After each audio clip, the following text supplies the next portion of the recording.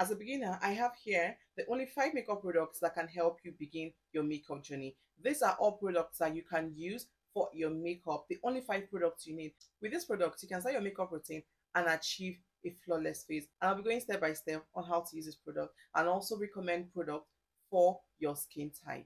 Primer serves as a base for your foundation, also helps minimize your pores to reduce oil production and help your makeup to last longer. You have to pick a primer according to your skin type. If you're oil skin, you pick a primer that is mattifying, and if you're dry skin, you have to pick a primer that is hydrating. So I have a couple of primers here. This is a mattifying primer for extremely dry skin, and this is used on the T-zone only. And this is a primer. This is a mattifying primer, but it's not like a very dry mattifying primer. You can use this all over your skin. And this is a hydrating primer, and it comes in a spray bottle. So when you're picking primers, you have to pick primers according to your skin type. For my skin type that is oil, I'm going to be using this all over my skin, and I'm going to be using this that is a dry mattifying primer only on my T-zone.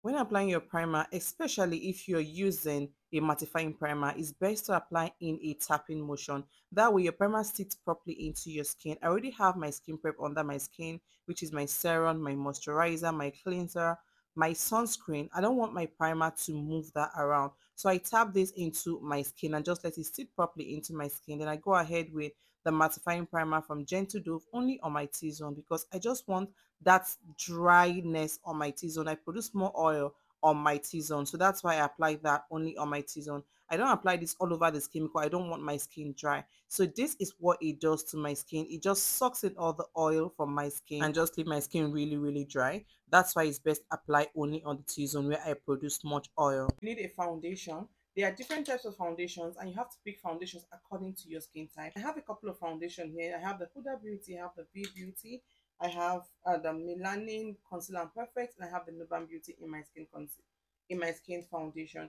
If you're oil skin, you want to opt for the Huda Beauty or any other mattifying foundation you can lay your hands on. This is a luminous foundation. It's not dry and it's not oil. It's just in between. And this is also a foundation. This is like a buildable coverage foundation. So just pick foundation that works according to your skin type. And this is an oil-based foundation.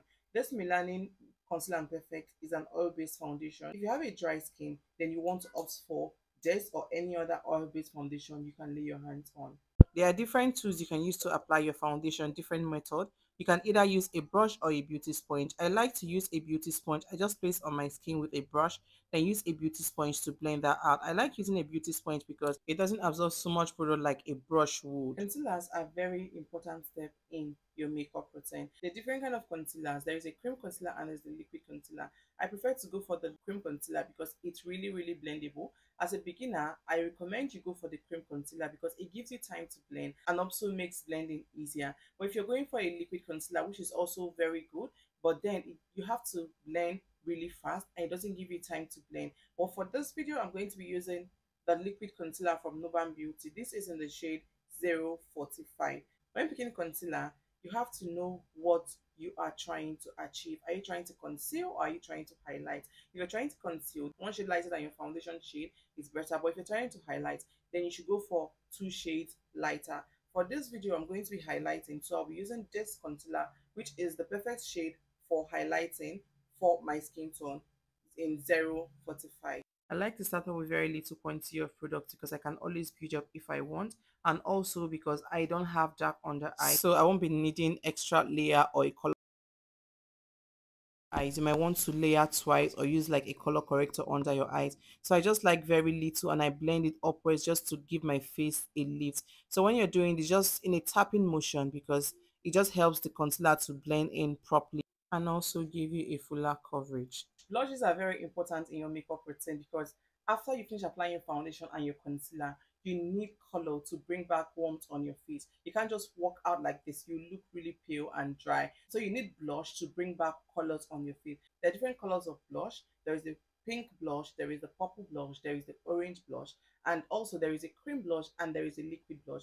For this video, I'm going to be using this cream blush. This is a lip palette, but I use it as a blush because it's creamy and it can also do the job. And I'm going to be using pink, this pink from this palette. I'm a pink blush girly, so I always use pink blush. I love the way it looks on my skin. So just pick what works for you and what works for your skin type. So you just want to place little on your skin, just very little. and blend that. Always blend out your blush in a tapping motion. The good thing about using a cream blush is that it gives you time to blend. So take your time, don't rush it. Just take your time and blend out properly. And also like to just take excess of the blush from my beauty sponge on my nose area and also on my forehead area. It just gives me that color I really like. So done doing that, I'm going to just go ahead to blend my concealer. Make sure I just blend out every demarcation I might have from the blush. Another very important product you need for your makeup is the powder. You cannot even do makeup without powder. The setting powder, the pressed powder, the bronzers, all you need powder in your makeup routine. So for this look, I'm going to be using this Merac setting powder in the shade Curry. You can use your pressed powder to set. You can use the setting powder to set, but you need powder in your makeup routine. So I'm just going to place very little quantity under my eyes. As you can see, this is a really blurring setting powder. It just blurs my skin and give my skin the matte finish. You want to take little quantity just to build up your setting powder. You don't want to pack so much and apply all over the skin. So I'm just applying that under my eyes. With this setting powder, a little goes a very long way. Just always remember that you can always build up instead of packing so much product and applying on your skin and you're having so much. So I set directly under my eyes and I just take very little quantity to set all over every part of my face where I highlighted. Still on powders, I'm going to be using this pressed powder. This is the Flawless Matte Pressed Powder from Blood Cosmetic in the shade Cola. This is, you can use your powder to do your contour or bronze your face. I prefer to use a warm shade instead of going in with a very dark shade. So just to warm up my face and bronze my face. So I do that on my nose area, and also I like to use it to contour my face, just to bring back warmth to the face and just bring everything in together and bring the face together. You can use your foundation to do your cream contour. You can use you can do just powder, you can do just powder contour, and you're good to go. Moving on to set over the face, we'll be using the pressed powder. This is the Fenty Beauty Pro Filter powder in 360. So this is what I'm going to be using all over my face. It's always important to set all over your face with either a pressed powder or a loose powder when you're done with your makeup, because you don't want your skin looking oily. So you just need to set all the cream products together and bring your skin together and give it that beautiful matte finish. So these are the 5 most important makeup products you need for your makeup, for a full face makeup plan. For your eyes, you can play around with your eyes. You can do anything on your eyes. You can even decide not to do eyeshadow at all and you are good to go. But these 5 makeup products you can do with this product. They are very important and these are all you need for your makeup for a full face glam. And this will come to the end of this video. Let me know if you enjoyed this video. Please give it a very big thumbs up if you do. Drop a comment for me down below what you think about this video. Subscribe to my channel if you're yet to subscribe, and I'll see you in my next one. Bye.